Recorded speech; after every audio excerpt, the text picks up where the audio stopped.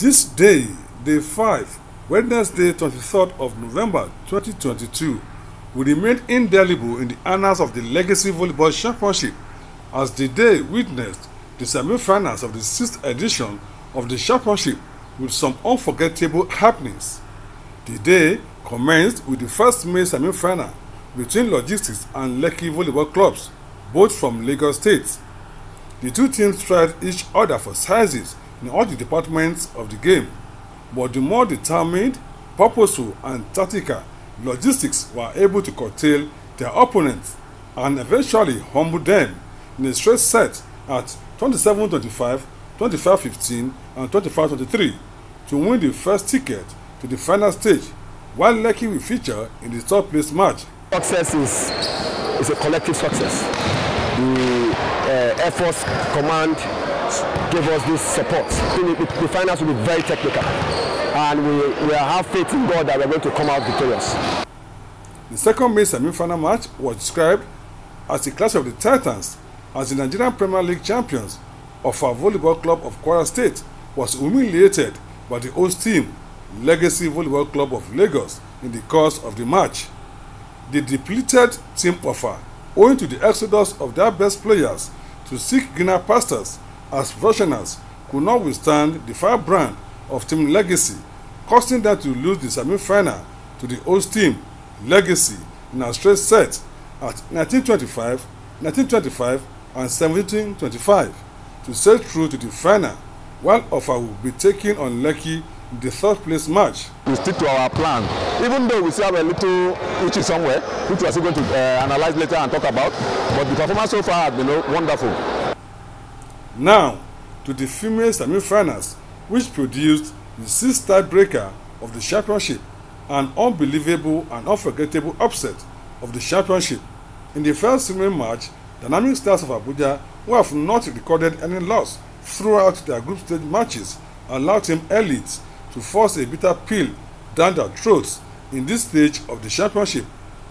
In their usual way, Dynamic Stars won the first two sets at 25-20 and 25-10, failing to wrap it up in the third set, but the Elite came out stronger from 2-0 down, displayed confidence, doggedness and spirit of never say die, equalizing the two sets at 25-23 and 25-21.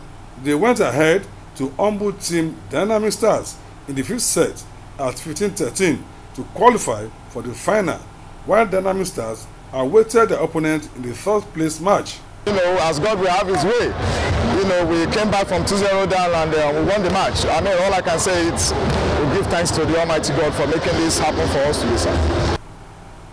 A cliché says, ordinary stream that one does not careful about can cause a calamitous disaster, sweeping one off to the early grave. This played out in the second female semi-final match as a lowly rated team offer, judging by a set of players paraded, even though they didn't lose a match throughout the group stage, shocked the star-studded host team, Team Legacy, subjected them to abject humiliation in a fast and speedy straight set at 25-20, 25-17 and 25-20 to move to the final, while Legacy will now take on Dynamic Stars in the third place match. We came, we saw, and we conquered. It was not an easy job, but to the glory of God Almighty, that the little girls of yesterday are now big girls of today, to the glory of God Almighty. With the result, the youthful team offer will be taking on Team Elite in the epoch-making final, scheduled to be decided at the same venue, indoor sports hall of the National Stadium, Surulere, Lagos. What should the stakeholders expect at the closing of the 6th edition of Legacy Volleyball Championship? Kayode Ladele is the chairman of the Legacy Volleyball Club. The closing ceremony is going to be a bit colorful. We have so many activities that's going to happen before the final match. 1 million for male, 1 million for female. The second prize is 500,000, while the third prize is 250. Join Kenny Lam TV doing what he knows how to do best as the championship winds down on Thursday, 24th of November 2022. In Lagos, Nigeria, it's been Kehinde Lamidi reporting.